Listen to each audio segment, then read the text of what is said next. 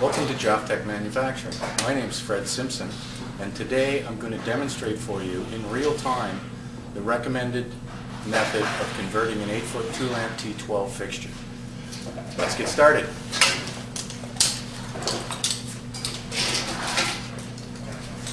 First thing you need to consider is to turn the power off and make everything safe to work on. Remove your existing lamps. You'll need to discard the lamps appropriately. Next thing we want to do is to remove the existing ballast cover, starting at one end. It's ideal to keep your ladder in the same location or just move it slightly because you don't want to spend a lot of time moving your ladder around while performing the retrofit.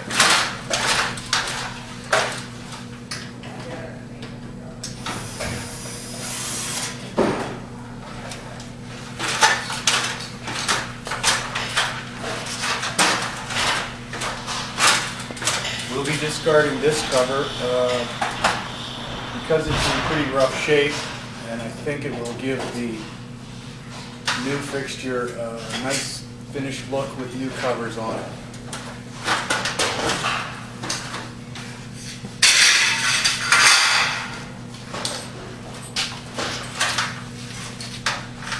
Next, you'll want to remove your existing sockets. In some cases they just slide out of the end plate. In other cases they may be held fastened in with a bolt.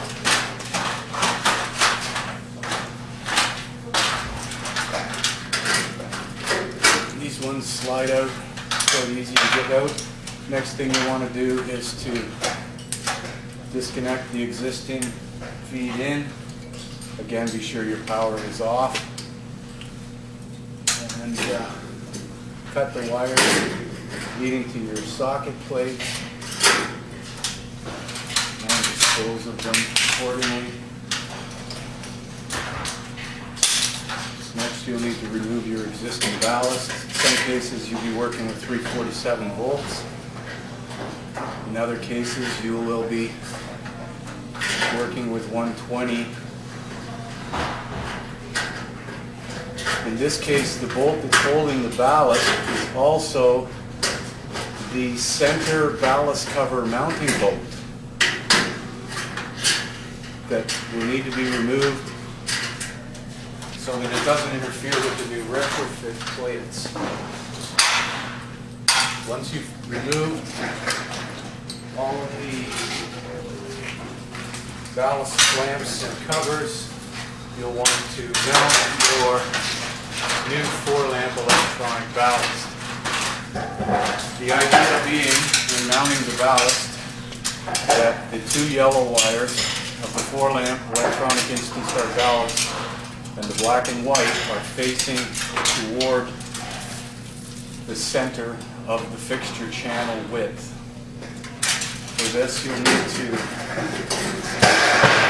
screw it approximately, starting at the end, 6 inches from the end.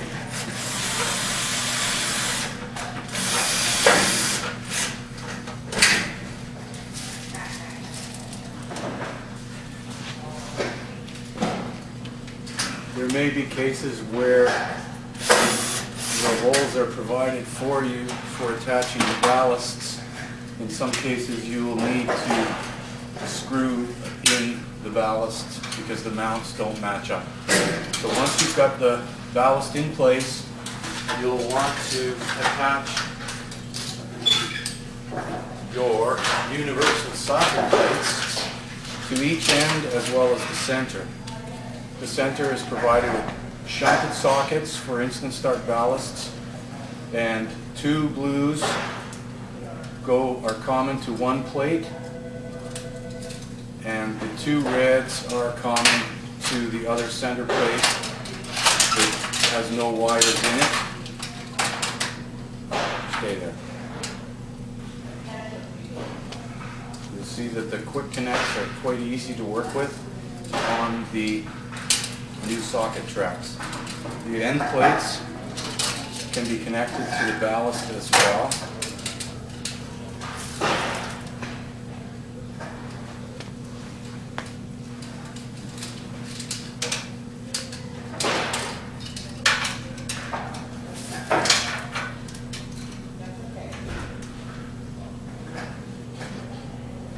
Now you're ready to attach your ends and center plates to the fixture.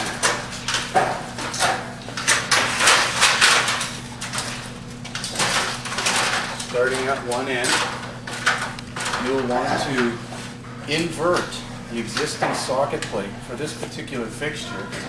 The end cap and the socket holder for this existing fixture are one piece. They may be row mounted, or they may be standalone fixtures. In this case we have a standalone fixture, and once removing the cover, the end cover, there's no way to fasten it back to the fixture. So the easiest way to do this is to turn this plate 180 degrees and attach it back into the fixture using self-drilling screws. In your conversion kit, you will have some extra screws to attach this particular plate.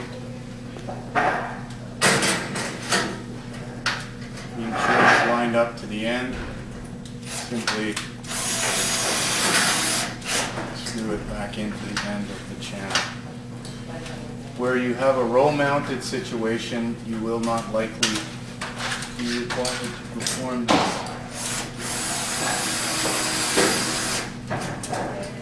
There you have your end cap intact.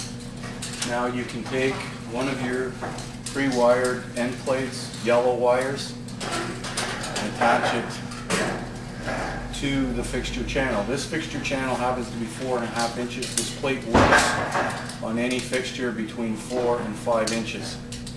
Simply telescope out the sliders on each side, attach it over your channel, squish it back into place right on the end of the fixture.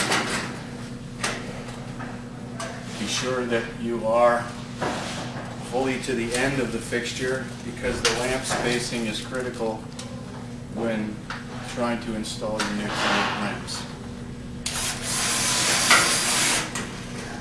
Attach each side of the end plate into the new channel.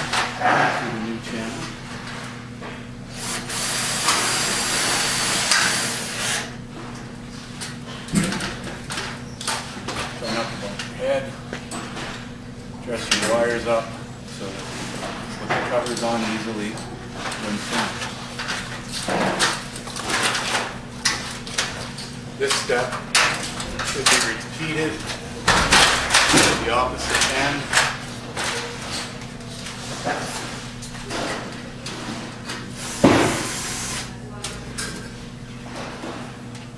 Try not to make too much of a mess while you're doing these retrofits.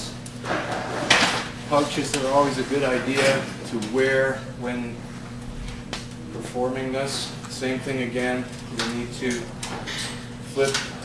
invert, if you will, 180 degrees the existing socket plate and reattach it as an end cap.